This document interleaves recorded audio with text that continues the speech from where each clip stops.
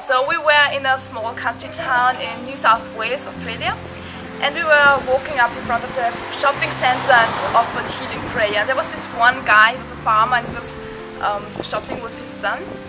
And we asked him if we can pray for him, and his son said yeah, he has pain in his wrist, so we prayed for him. And yeah, and he got healed. It was really cool. And so then we asked his father, and he said yeah, he has pain in his shoulder.